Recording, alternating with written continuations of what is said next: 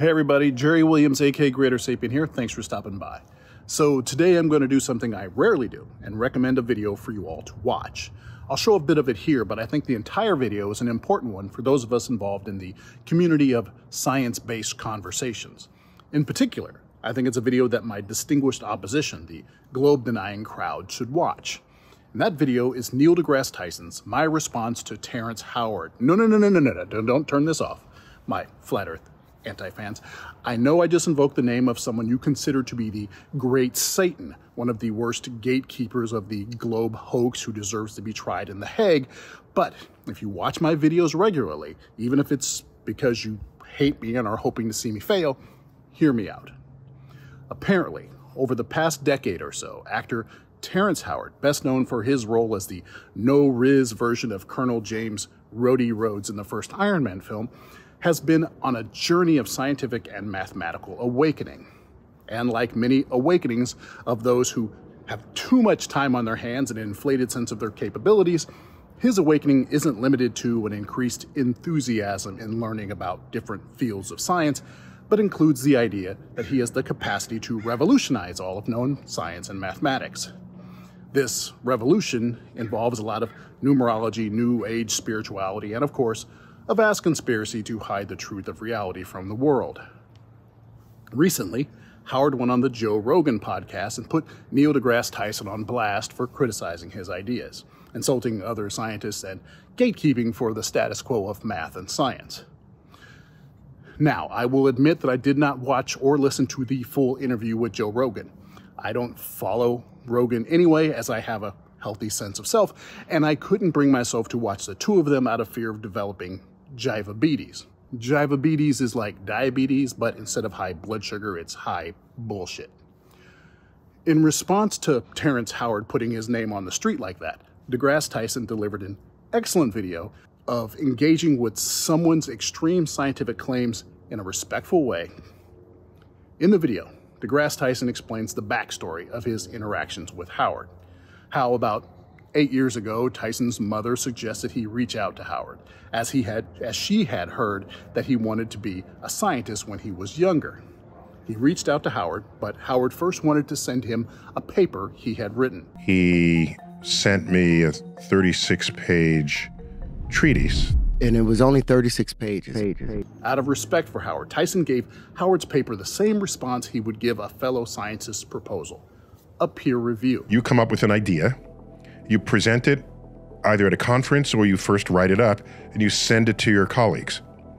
It is their duty to alert you of things about your ideas that are either misguided or wrong, or there's the calculation that doesn't work out, or the logic doesn't comport. That's their job. In a video, Tyson presents the exact words he used in response to Howard's claims. For example, his review begins, it's titled 1 × 1 = 2. So I lead off by saying, this is an ambitious work that is a clear indication of a restless, active mind. Within these pages, however, there are many assumptions and statements that are underinformed, misinformed, or simply false, thereby compromising or nullifying many of the subsequent conclusions you have drawn. That's exactly what should happen in a peer review, out of respect for one another's intellect.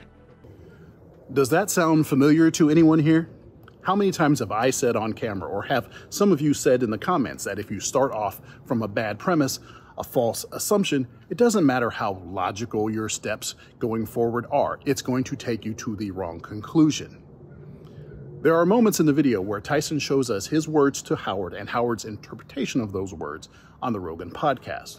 But go to page 2, and in here, he mentions people who he declares were persecuted because their vision exceeded the myopic view of their contemporaries. And he mentions Walter Russell, Nikola Tesla, John Keely, and many, many more. The work of Walter Russell, has eluded any experimental support, and the work of Keely is generally not reproducible. Science is about reproducibility. I can have the most brilliant, crazy, fun idea ever, and if I perform an experiment and no one else can duplicate that experiment, it belongs in the trash heap. As for the work of Tesla, much of it had very real value to physics and our understanding of electromagnetism. And that value is duly recognized by my community in the naming of a unit of electromagnetism after him. You can't get more badass than having a unit named after you.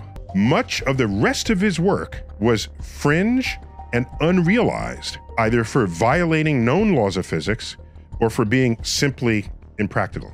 Just because you do some good stuff doesn't mean everything you ever did is going to be great.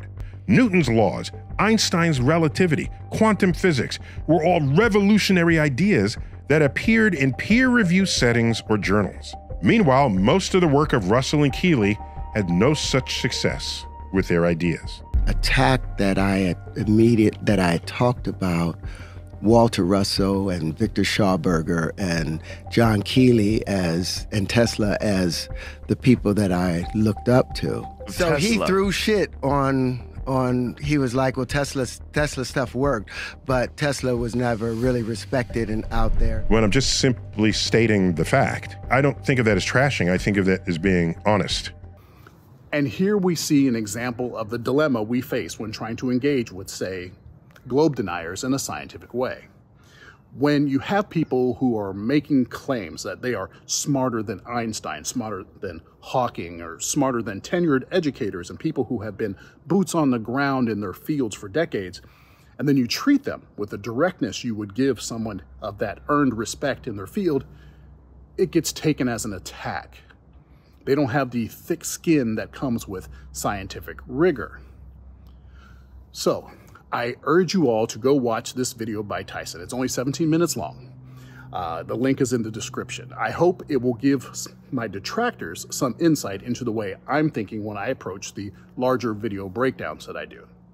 I understand that it's your desire to get into a debate-style forum with me where you can rapid-fire, gish-gallop all the nonsense word salad claims you want, but that's not how I do things.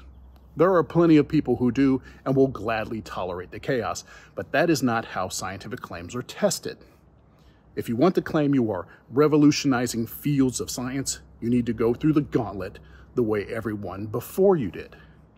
And that means presenting your claims and evidence, putting your name behind it, having people like me go over it line by line and point out where your claims' strengths lie, where their weaknesses lie, and unfortunately, more often than not, where you lie. That's my job, that's what I do! I don't lose! I win! Is there no one on this planet to even challenge me? Maybe you came by to congratulate me on last night's victory.